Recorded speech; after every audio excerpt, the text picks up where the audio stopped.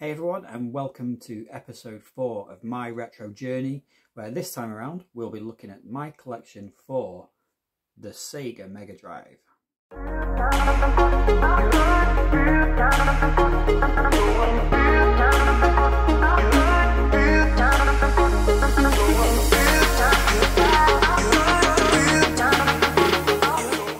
So hi everyone, and welcome back to the channel. I'm Pixel Paul, and welcome to episode 4 of my retro journey. So this series of videos has been a look back through the consoles that I've had throughout the years, going all the way back from my first Game Boy through to the Super Nintendo and NES so far. And this time around we're going to be taking a look at the Sega Mega Drive and the collection of games that I've got for this pretty amazing console. So yeah, this is the Sega Mega Drive 2, of course. Now, a quick disclaimer, this console is not actually mine. So this is actually my younger brother's. We got this, or he got this I should say, I think it was the Christmas of, I want to say 1993. So that Christmas I got an NES and my brother got this console. He wasn't a massive gamer or anything like that, but he did used to play on the Super Nintendo and the Game Boy. And I think my dad wanted to get him a sort of console of his own that he could have in his bedroom, and he got the Mega Drive, and it was the Mega Drive 2. I was never a massive Sega fan back in the day, particularly. I was very much a Nintendo person. But yeah, the actual Mega Drive holds quite a, it's quite nostalgic for me, because I think because it wasn't my console, and I never actually owned a Sega console, it kind of made playing it that little bit more memorable for some reason, a little bit more sort of special. I have very sort of vivid memories of playing certain Mega Drive games, some of which I'll probably go into as we go through this collection. But yeah, so it's a bit of a nostalgic console for me. I've learned to appreciate it a lot more in sort of the last few years, really. And there are some amazing games for this console. So yeah, we don't have the box for this anymore, sadly. And to my younger brother, if you are watching this video, if you ever want this console back, then we'll talk about it sometime. But yeah, so that's the console itself. So, as always, I'll go through the sort of collection of games that I've got for the Mega Drive. Some of these were from when we originally had the console. One or two I sort of collected back in the day when I had my original console collection. And there's quite a few, actually, which I've now built up and bought over the last year or two. So I've actually purchased a couple this week as well, which kind of prompted me to do this video. So the first game that we got for the Sega Mega Drive, this came with the console itself, was Sonic the Hedgehog 2. So an absolutely classic game, sequel to the first Sonic the Hedgehog, which was great, but this sort of built on it in every sort of department, graphically, musically, gameplay wise. Sonic 2 was just an immense game. I would say probably, in my opinion, probably still the best 2D Sonic game there is. I just think it pretty much was the sort of perfect Sonic game. Now, whilst I was never a massive sort of Sonic fan, I always preferred Mario. Again, like I said before, I've kind of come to appreciate these games a little bit more over the last few years. And yeah, I think Sonic 2... I would say Sonic 2 probably is in most people's top 10 Mega Drive games. I could be wrong, but let me know in the comments if I am. I think most people would say Sonic 2 is one of their favourite Sonic games. So let's have a quick look at Sonic 2 in action.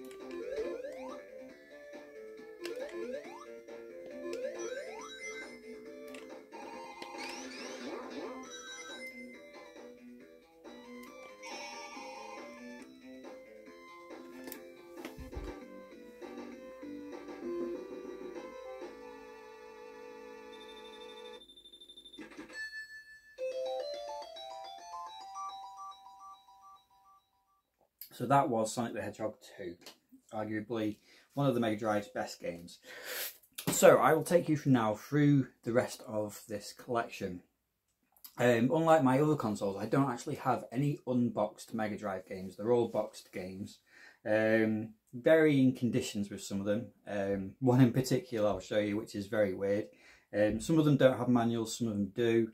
But what I'll do is I'll take you through the ones that I've picked up recently and prompted this video, really. So I picked these up from... Two of them were from CEX and one of them's from Cash Converters. So the first one I picked up was The Terminator, and I have had a quick go of this, and this is a game which is seriously difficult. Yeah, I've played through the first kind of sort of level and struggled through it, but yeah, it's a really tough game. But I do love The Terminator, I love the movie, love most of the Terminator games as well. Although there are some fairly rotten Terminator games as well, but this one seems alright. The graphics are not too bad. The animation for the main character, Kyle Reese, is quite good, but the animation for the Terminators and other characters is a bit not quite as detailed, which is a bit strange. And I have to say, Kyle Reese plays more like the Terminator in this game than the Terminators themselves, because he just seems to go along being able to shoot all the Terminators with relative ease. I say that, but the game is still quite difficult. But yeah, great addition. Love that front cover. Such a classic movie poster, that as well, isn't it? The Terminator. So I picked that up for £15 from CEX. That was only last weekend. Noticed it was in stock, so fancy grabbing it. So The Terminator. Next up, again from CEX. The box is a little bit rough and ready on this one, but actually it was the spine which sort of attracted me, because I thought that looks really quite sort of clean and crisp. And actually the front cover is not great, but the rest of the box is all right actually. Anyway, that's the condition of it. It's Altered Beast, which again is kind of a bit of a staple of the sort of Sega back catalogue, if you like. Now I've played Altered Beast before. It's a fairly by the numbers kind of side scrolling beat 'em up type game, but it just has something about it that just sort of makes it more of a classic kind of feel to it. It was obviously an arcade game before it was released on the Mega Drive. It comes along with that classic soundbite of "Welcome to your doom." That was awful, but yeah, as soon as you hear that, you just think, oh, the nostalgia on this game is just immense. And you know, it's not actually that bad. I gave this a go the other day, just after I'd bought it, and it's actually better than I remember it being. So yeah, I've quite enjoyed playing that one. Nice addition. Again, that was £10 in CEX. So yeah, another nice pick up, that one. So this next one, I actually picked this one up from Cash Converters, and it was £1.99. £1.99. The box is a bit rough and ready. It doesn't really close properly. Now, the reason I bought this one was, so back in when I was sort of like younger, back in 93, probably a bit before that actually. I used to play the Mega Drive quite a lot with my younger cousin. He had a Mega Drive. I had a Super Nintendo. Whenever I used to go round to his house, we used to play on the Mega Drive quite a lot. So I kind of remember a lot of the games that I used to play at his house, and there were a lot of sort of two-player games as well. So we used to play them quite often. My cousin actually is no longer with us, sadly. So, like I say, a lot of these games hold a lot of sort of memories from my time at his house playing on his Mega Drive. So I really wanted to pick up this game because I knew it was one of the games that we used to play together in two-player. And it was NHLPA Hockey 93. So when I saw this in Cash Converters the other day, I was after like a hockey game. So I wasn't 100% sure which version we played, but I had a feeling it must have been no sort of later than 95. And it was just a case of whether it was 94 or 93. And I think more than likely it was 93. And having now played this, I think it is this game that we used to play together. So yeah, that's kind of the reason why I picked that up, because I'm not particularly a big ice hockey fan or anything like that, but because of those memories I have of playing this round at his house and playing 2-player, he was always a lot better at them than me. He always used to beat me at this. Yeah, there's a couple other games in this collection as well, which I remember we used to play together as well. So again, they have a lot of nostalgia, a lot of memories for me. So yeah, that was a nice pickup and nice to find that the other day. NHLPA Hockey 93. It's in the game. Okay, so another sort of, I think this was originally a exclusive for the Mega Drive. It did come onto the other consoles eventually, but initially I think it was a Mega Drive exclusive. And it's Micro Machines. Brilliant game. Great in 2-player again. I think you could play it in, can you play it in 4-player, I think? I'm sure it was a 4-player game as well. No, just 2-player. But yeah, the Micro Machines games, they kind of disappeared a little bit in recent years. I think there is a PlayStation 4 version of Micro Machines, but it's not quite the same, I don't think. I could be wrong though. But yeah, Micro Machines, again, that was another sort of massive release for the Mega Drive because it wasn't available on the sort of Super Nintendo at the time. Got really good reviews when it came out as well. There you go, 93% Games Master magazine. Remember that magazine? That was great. So yeah, I had that. I've had this game since, I think we had this in our original collection, so you know, this is one of the older games that we've got in this pile. So yeah, Micro Machines. So this is the first one of the sort of blue spine, blue cover Mega Drive games that I've got. I originally played this game on a friend's, I want to say Amiga. It might not have been an Amiga, it might have been a comp, I don't know. I think it was an Amiga. And when it came out on the Mega Drive, I had to get it for the Mega Drive as well. And it is Cannon Fodder. So this is a very sort of British game in a way. As are a lot of these actually, because there's a few sort of Bitmap Brother games in here as well. So yeah, Cannon Fodder, brilliant game, very sort of dark humour to it. So yeah, great game that one. If you've never played it, it's worth a look. Next up, and I've not particularly put any of these in any particular order, so next up we're back to Sonic with Sonic the Hedgehog 1. So I actually played this after having played Sonic 2. Yeah, I think once you've played Sonic 2, I don't know, Sonic Hedgehog 1 sort of feels a little bit, it's probably a bit harsh actually to say that, because Sonic the Hedgehog, the original game, is, you know, still a classic, but just Sonic 2 is just so good that if you played 2 before 1 probably feels a little bit not quite as good, but no, it's still a great game. And I think the Master System version of this is actually, what was it, the Game Gear? It might be the Game Gear or the Master System. One of those versions is widely regarded to be even better than the Mega Drive version. So but yeah, still, everybody should have that. If you've got a Mega Drive, you should have that in your collection, really. So Sonic. Next up, I've got a few kind of sports games, and these were all relatively sort of cheap pickups. 3 of them actually I've got from car boot sales over the last year or so, but all at sort of very sort of cheap prices. So the first one is Super Kickoff. So I do like football. I do like football games. This isn't the best. I think I picked it up for a couple of quid. This. And it's in really nice condition actually. This was nice and complete and really clean, really nice condition, so that was the reason why I picked it up. But I was never a big fan of the Kickoff games. I think I had a version of it on the Game Boy which was rubbish. I think I may have had this on the NES at one point, and that was rubbish as well. Yeah, I wasn't a massive fan of it, but it's quite nice to have it in the collection.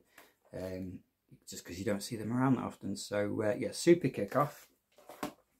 I also then have FIFA 96. Again, got this really cheap. I think I got this from Lee's Games in Morecambe actually, and he was selling it for a really sort of reasonable price, like £3 or £4. Really clean box, nice and complete again. Love the bigger cartridges that you used to get the EA games they used to come on. Yeah, the reason I picked up 96 in particular is because it's got Jason McAteer on the front, who is a ex-Bolton Wanderers player, so I had to pick that one up. But yeah, FIFA 96, yeah, I actually like the sort of old school FIFA games. I've got FIFA for the SNES as well, but the Mega Drive is where FIFA sort of started off, if you like. And yeah, you just can't beat FIFA on the Mega Drive. So that's that one. And next up, again, this was a cheap pickup. I can't remember where I got this one from. It may even have been Lee's Games again, actually. But I don't like this sport at all. But it was so cheap that I just thought, well, I'll grab it. It's Brian Lara 96, Brian Lara Cricket. I've not played it yet. Not sure I ever will. But I suppose, like I say, if my younger brother wants his Mega Drive back, he can always have that, because he does like cricket, so he might play that. But yeah, it's a nice little sort of shelf filler for me in a way. Yeah, Brian Lara 96 cricket. Right, so this one, when I mentioned earlier about having one game in particular where the condition of it was not brilliant, this is the game. And I still to this day don't quite know what they were doing with this, but it is, and when you see it from the front you'll think it doesn't look that bad, and it is Sensible Soccer. So I got this from Game Station in Manchester, and it was in a bargain bin a long time ago, in the galaxy far away known as the Arndale Centre. And it was in a bargain bin. At the same time, they had a load of Dreamcast games. I think I've spoken about this before. They had a load of Dreamcast games in there for buy one get one free, and I bought a whole pile of those. And they also had a few sort of boxes of 16-bit games. So I remember buying a few NES cartridges in there, some SNES cartridges, and they also had this. So it was about probably 50p to £1, something like that, buy one get one free. So I had to pick it up because Sensible Soccer is such a great football game. I do like Sensible Soccer games. And it was only, there's no manual with it, just the cartridge, and the cartridge is fine. But the box was awful. So you'll see that that's come away. But the interesting bit, and I can't get my head around what they've done, but they cut this bit of the box cover off, and they also cut that bit off there, which was, I'm presuming that was the barcode. So that's been snipped off, and that bit was snipped off, and I just cannot fathom for what reason they would do that. It just, still, the mind boggles as to why they would do that, for what reason they did that. I don't know. It's very weird, but it's a shame, because otherwise that would have been a fairly decent copy of Sensible Soccer. But yeah, did anybody ever used to work in Game Station and they could answer that question, why they would do that? Very random, don't know. But yeah, Sensible Soccer, Mega Drive, brilliant game, great game. So moving on to one of my favourite Mega Drive games. And again, I think I first played this on my friend's Amiga. I think it was the Amiga. I really genuinely can't remember. I think it was the Amiga. But yeah, I first played this on his Amiga, and it is the Chaos Engine. Now this is a bit of a game from a time that time forgot. It's never kind of been remade. Was there a sequel to this, the Chaos Engine 2? It kind of rings a bell, I'm not 100% sure, but as far as I know, it's never kind of been re-released or remade, or a bit like a lot of the Bitmap Brother games. You know, you don't tend to see them on any sort of compilation discs, or back on the digital storefronts or anything like that, which is a shame, because it's an amazing game, really great game, top-down sort of shooter, almost like maze-like levels. Very much sort of has that Bitmap Brothers style graphics to it, the chunky kind of almost steampunk kind of stylized graphics. You can play as any of those 6 characters. They all have slightly different abilities, but yeah, it's just a very good game. Amazing soundtrack to it, very kind of like early 90s techno sort of vibe to it. which kind of goes well with the sort of steampunk aesthetic, if you like. Yeah, it's quite a hard game to describe, so probably better if we have a quick look at the Chaos engine in action.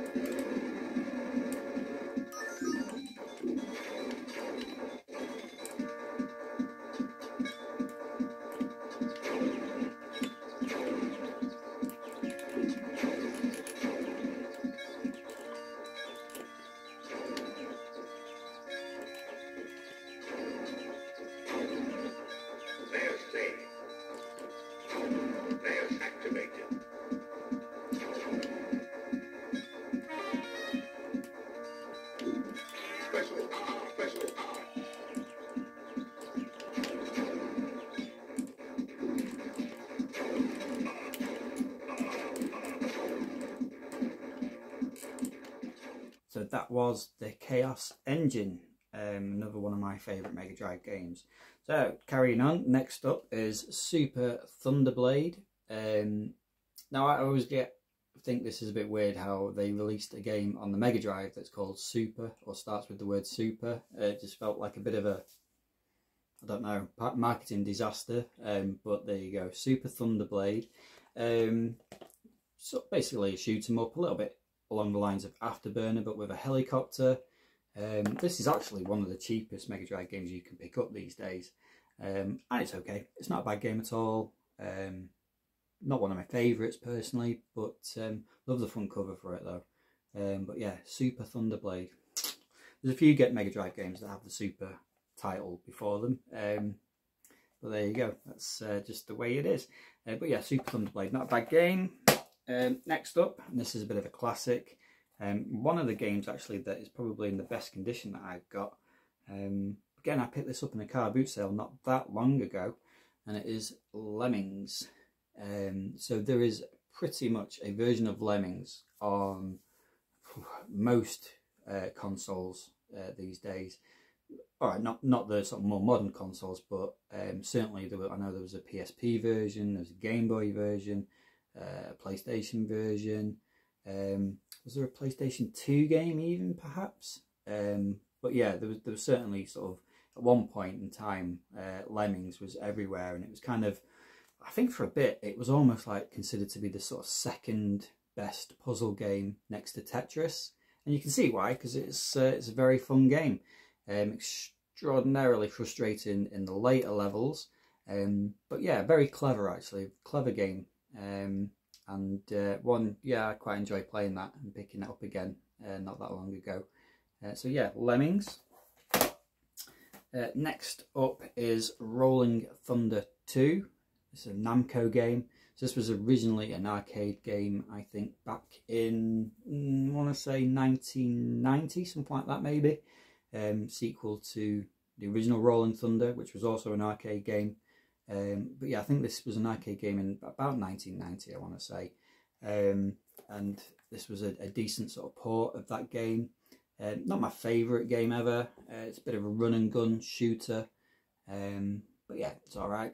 And again, sort of quite a cheap game that you can get these days as well, that.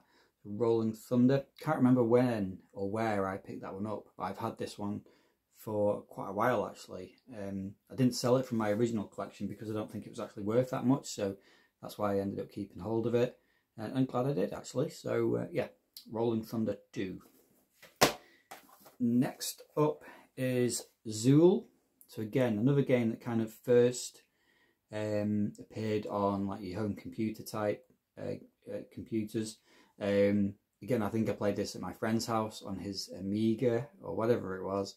It was back when everybody was trying to sort of out Mario, trying to find that sort of new gimmicky character that they could build a franchise on.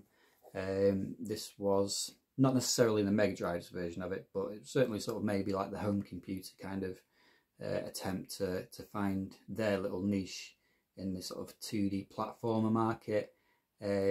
Never really took off. Sort of a weird mix between Mario and Sonic in a way, because the pace of it is quite quick and the main character there, Zool, sort of moves quite quickly.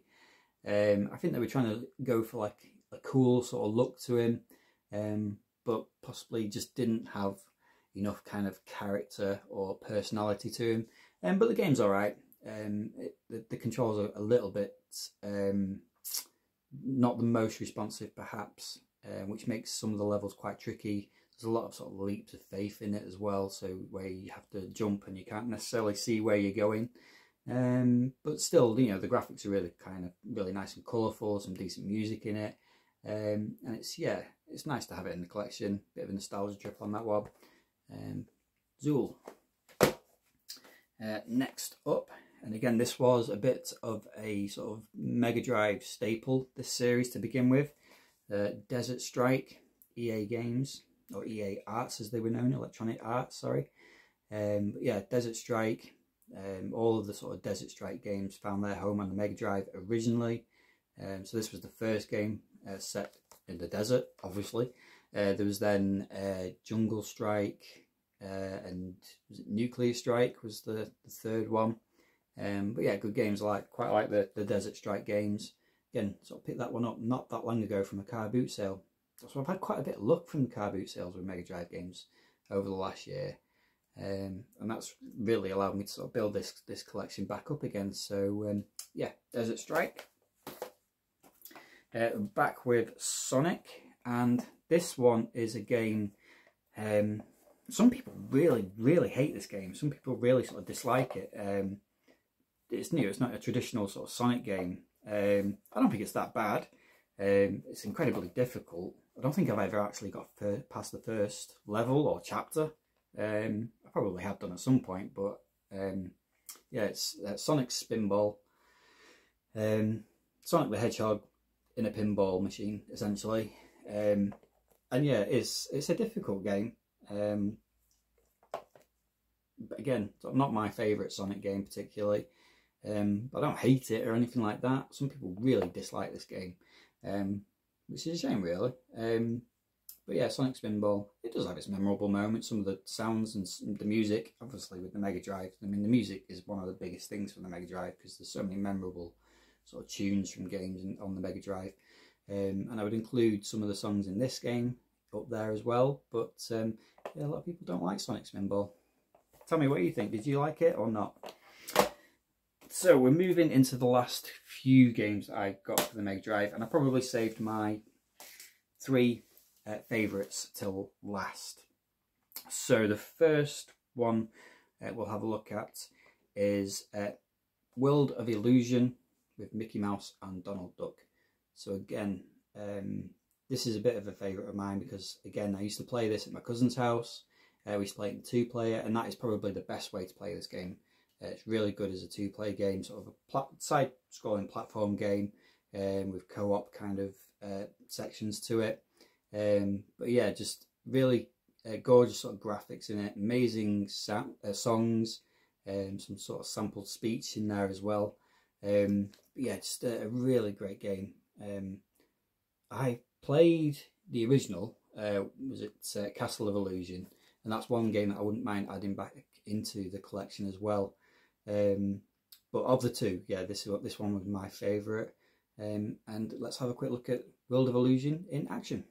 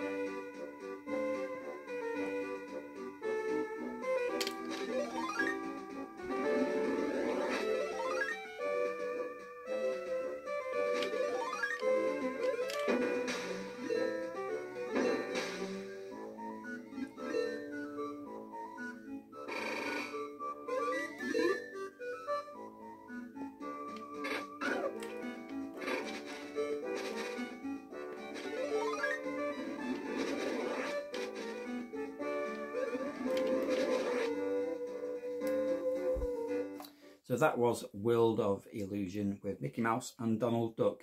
Now, one thing I probably should have done at the start of this video was warn you about my exceptionally creaky and squeaky sounding D-pad on my Mega Drive controller. So you may have picked up on that during the sort of video footage of the games. So if you can hear that noise, that's the actual D-pad on my Mega Drive pad making that racket. I don't quite know how to fix that, or whether I should just get a new Mega Drive pad. It's only a 3-button pad, so maybe I should pick up a 6-button Mega Drive pad at some point. But yeah, the D-pad on that really makes a racket when you're moving it around, and it does especially when you play this game. So this game is, yeah, again, one of my favourite Mega Drive games. In fact, it's probably one of my favourite games of all time. I would probably put this in my top 10 of all time. Although it's not necessarily my most favourite Mega Drive game, but this is one of my favourite games ever, and it's Speedball 2. So I love this game. I just think it's such a great game.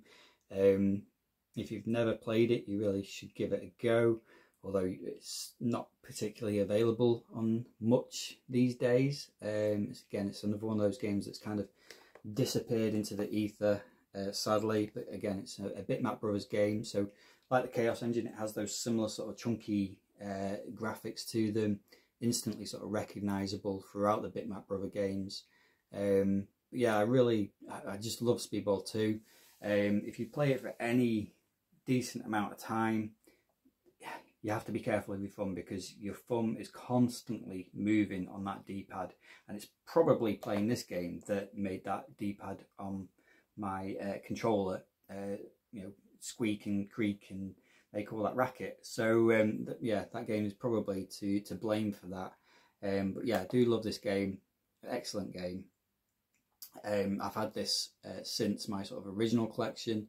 I didn't have this version with the original games that we had with the Mega Drive, but yeah, certainly had this with my original sort of collection, and then rebought it a year or two ago, and had never regretted it. There was a PlayStation 1 version of this, Speedball 2100 I think it was called, which I've got up there, and that's not actually too bad. I always thought that was a bit rubbish from reviews that came out back in the day, but I played it myself not that long ago.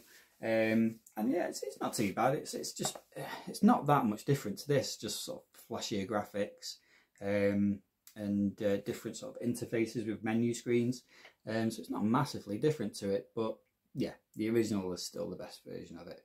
So that's Speedball 2. Ice cream. Okay, so my last game, and I always pick kind of the game I remember the most as the on these videos. I sort of pick the game I remember the most and have the most sort of nostalgia for. I always leave them to last usually. So this isn't necessarily my favourite Mega Drive game, but it's just for some reason the game that I first think of when I think of the Mega Drive, when I think of my Mega Drive collection, and when I think about the games that I played back in the day. Possibly a bit of an obscure choice perhaps, but it's my pick that I always remember, and it is Predator 2. Yeah, don't ask. It's I know it's a weird choice, but I really love the original Predator movie. Although Predator 2 wasn't quite as good a film, I still do like that film. I think it has its moments. You can't beat the street confrontation between the Predator and Voodoo Boss King Willie, even though you don't actually ever see anything. But this game, I mean, it doesn't massively tie in that well with the actual movie itself, but it's certainly very violent. It's very loud. There's a lot of sort of mention of narcotics and drugs in this game. A lot of sort of weaponry, which you sort of see in the film as well. So it probably ties in better with the film than I actually remember in a way. But it's done as a kind of sort of semi kind of isometric shooter.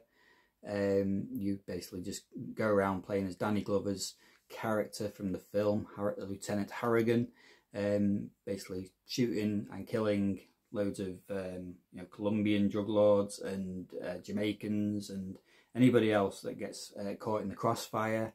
But all the while you're moving through sort of each map, if you like, you are being stalked by the Predator and his laser vision 3 dots, if you like. Occasionally you will see the 3 dots appear on screen if you sort of hang around too long in one place.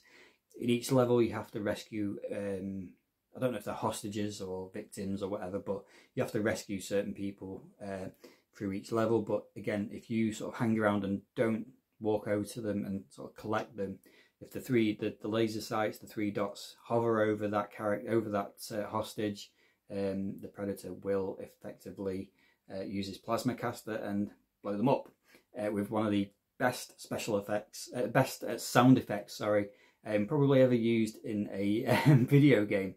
I have very dark humour, so if you hear it, which you probably will, because I think I'm going to show some footage of this, and I'll try and capture it on there, but it's just a weird sound effect, but it just has this weird noise that comes along with it. So yeah, Predator 2, that's probably the game that I sort of remember the most about playing.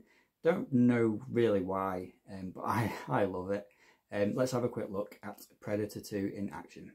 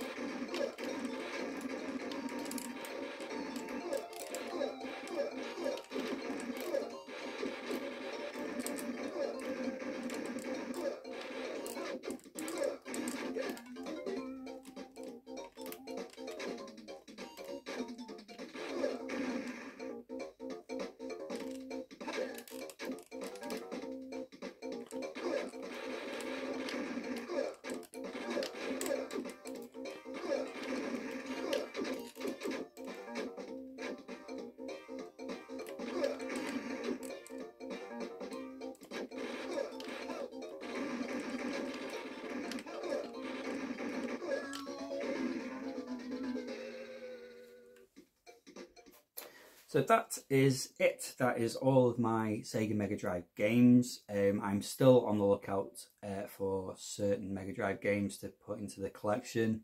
Off the top of my mind, I wouldn't mind picking up a copy of RoboCop vs Terminator, possibly Cool Spot, Castle of Illusion, and I think the one game that I really need and should add into this collection is Streets of Rage 2.